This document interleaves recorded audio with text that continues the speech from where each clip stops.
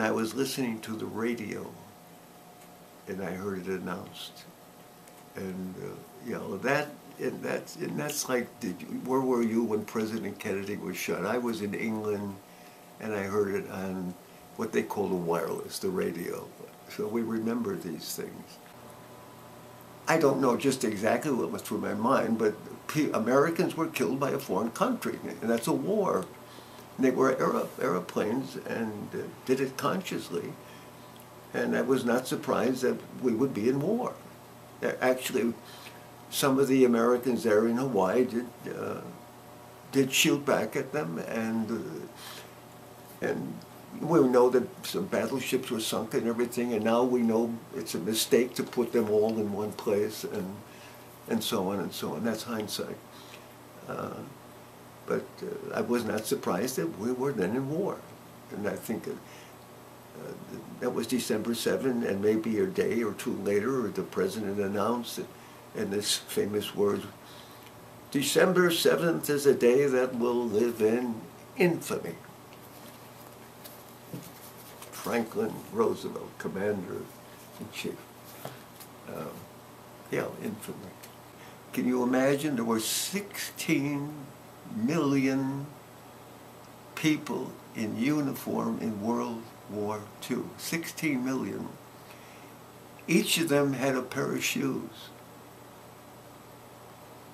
Each of them had, if necessary, eyeglasses, etc. Each of them had a gas mask, and so on. 16 million. And unfortunately, 400,000 of them were killed. In addition, in that war, 50 million people died. That's one war. But we are in the pool of this thing. It's called World War II.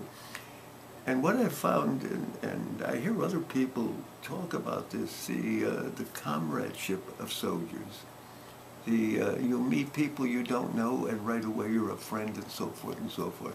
So these are valuable experiences. You can have them anywhere if you're, friends and so on. But the basis of a life is family usually, and this becomes a family. These 400,000 people who died, they sacrificed their lives for that. Otherwise, there would have been, the way the world was going, it would have been tyranny and so on. And I'm very grateful for it. When I was in grammar school, there was a boy named John Zimmerman. He was smarter than I am. I wasn't the stupidest, and I wasn't the smartest in the class. I was in the middle, but he was near the top. And I met him, and after high school, he got a job delivering mail, house to house, which to him is home to home. And he said, "Norman, I like very much what I'm going to do, what I'm doing, and I'm going to do it all my life." And he then, the way things were, he went into the military, and he died in Normandy. That's the invasion from England into Europe. And after the war, I went to his home and talked to his mother and sister, and they showed me his Purple Heart, and I offered my sympathy and so on, and feel that, something has to be done in this world.